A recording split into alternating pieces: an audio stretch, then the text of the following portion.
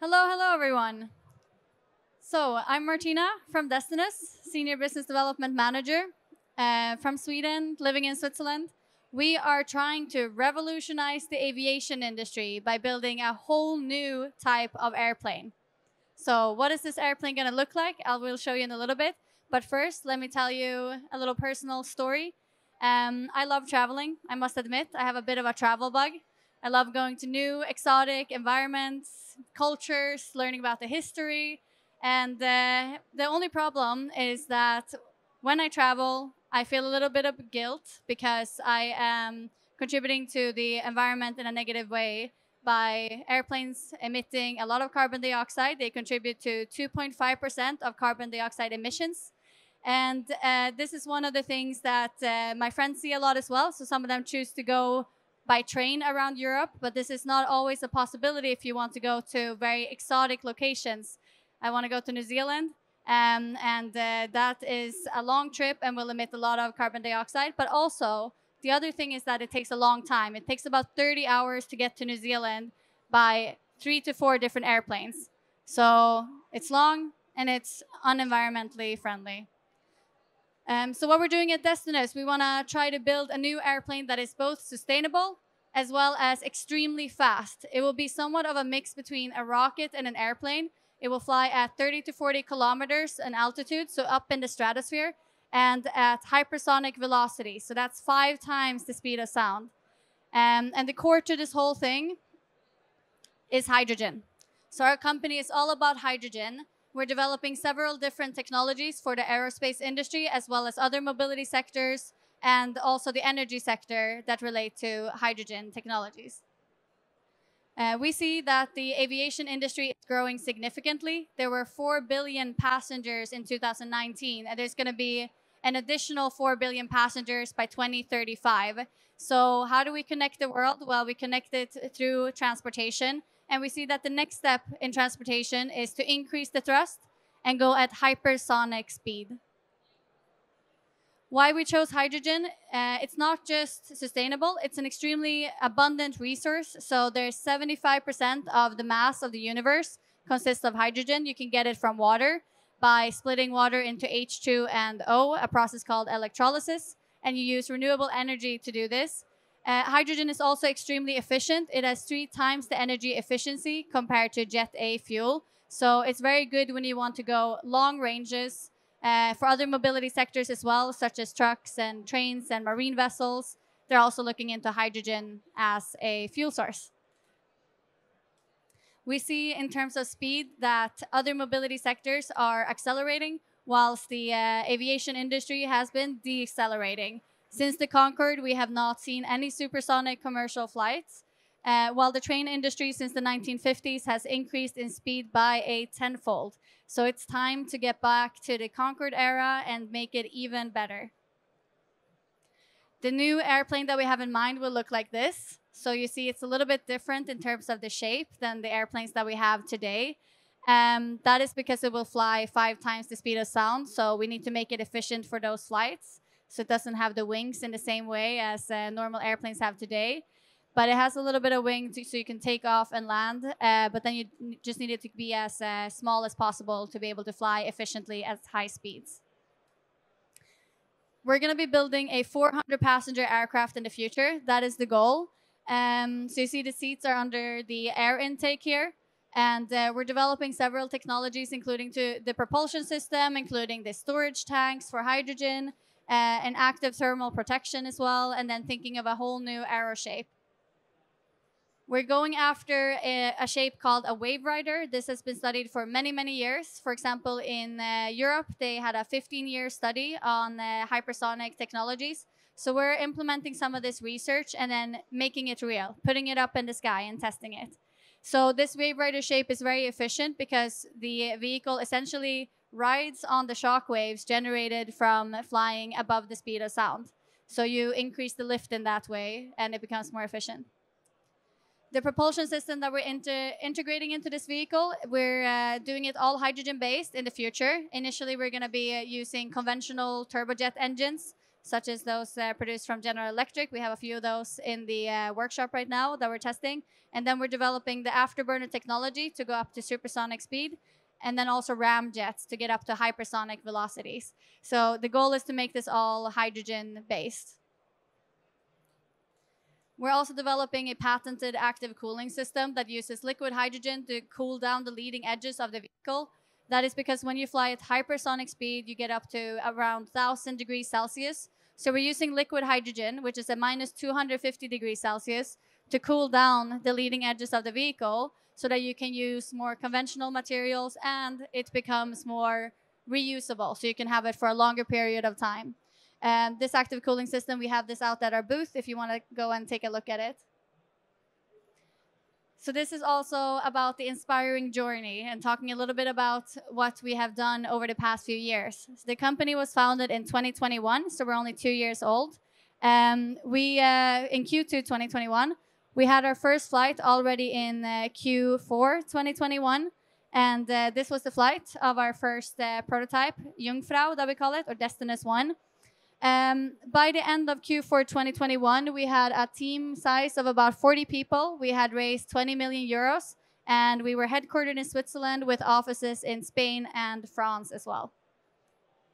By 2022, we also had some additional flights. Sorry, that first one, ignore that. That's supposed to be on the next slide. We had the Destinus 2 introduced, which is this vehicle over here. It's a 10-meter subsonic vehicle that we tested out the aero shape on. And by Q4, we had 80 people in the company. We raised 35 million euros, and then we added Germany as a location as well. We also started testing with hydrogen. So the first propulsion test with hydrogen started last year at our facility in Switzerland. This is a video of our first flight with the second prototype. Oh, sorry, the second flight with the second prototype. So this is Eiger in 2022. It's a 10-meter vehicle. We flew it at around 300 kilometers an hour at an airport near Munich. We were testing out the shape of the vehicle, and then this is kind of our approach to test out technologies and the shape of the vehicle, first in subsonic until we go up to supersonic velocities. This flight showed us a lot in terms of how does it work to fly, in terms of getting the approvals, but also in terms of the whole process to get prepared and ready for the supersonic flight that we're going to have next year.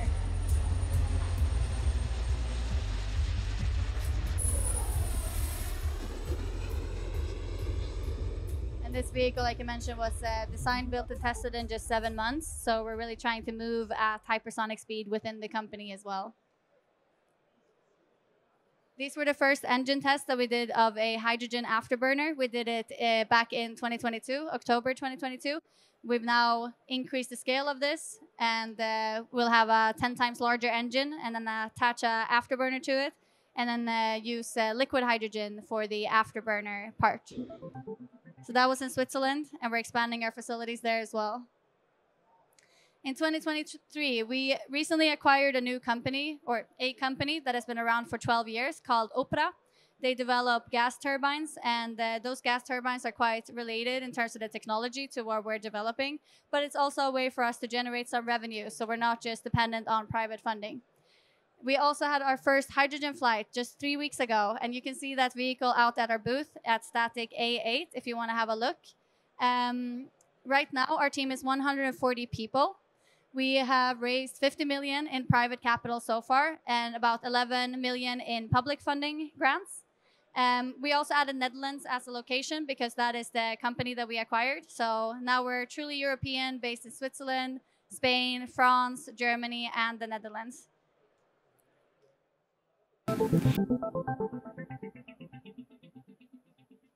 So this is our first flight with hydrogen of our first prototype, Destinus 1, Jungfrau. We flew it with an engine turbojet that we bought, and then we added an afterburner to it. So the turbojet used kerosene fuel, and then during the cruise we switched over to hydrogen. It flew at about 300 kilometers an hour.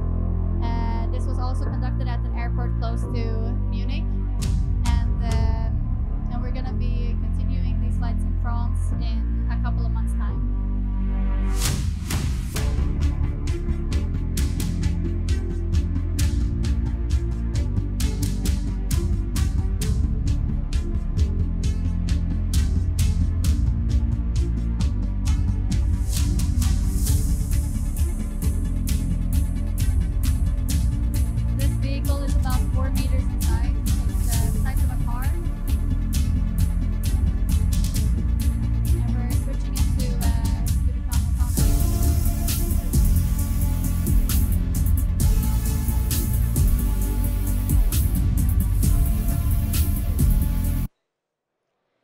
2024. So what is the future looking like for Destinus? We will have a supersonic flight on hydrogen. It will be the world's first supersonic flight on hydrogen, liquid hydrogen in particular. This is the vehicle here, Destinus 3, that we are introducing. We have a prototype of it out by our booth, A8, if you want to go and have a look. And we're going to have the maiden flight probably end of this year, and then mid the next year we'll be flying it at supersonic speeds. We're also developing hydrogen infrastructure. As I mentioned, in Switzerland, we already have some infrastructure in place for gaseous hydrogen, and we're expanding this to also incorporate liquid hydrogen. This is what the facility will look like. In Switzerland, it's close to Payerne. And then we're also doing a similar facility, but a bit larger, together with the government in Spain. So it's going to be at a location close to Madrid that will have even more capabilities for testing higher performances of engines with hydrogen. The teams will be about 200 people next year, and we are expecting to have 100 million euros in revenues. This is the first aircraft, passenger aircraft, that we will introduce to the market. It's called Destinus S. It's about 40 meters in length, 25 passengers, and it can take you from Paris to New York in about 1.5 hours. It's going to be introduced in the 2030s. In terms of the team, we have a lot of aerospace and energy experts inside of the team. As I mentioned, we're 140 people right now. We have a lot of companies that are here today where these people have come from, and the team is expanding more and more, so we'll see a lot more exciting people in the company soon. The team is very, very global as well, so we have people coming all the way from Canada and from India as well.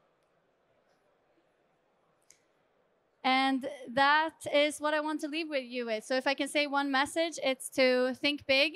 Think what you want the future to look like. We really want the future to be more connected and more sustainable. And then go ahead and build it. So we're going step-by-step approach, building the aircrafts, a lot of prototypes, testing things in the air, and trying to make this a reality. Thank you.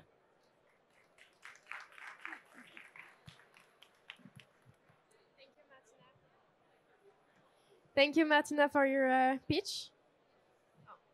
So one last thing, as I mentioned earlier, we do have a booth outside. I think it's that direction. Static A8. So you can see all of these prototypes there, and you can see some of the technologies that we're developing, and also the gas turbine is out there. I'll be around here for a little bit for some questions, and then I'll head over to the booth. So you're welcome to join me there. Thank you.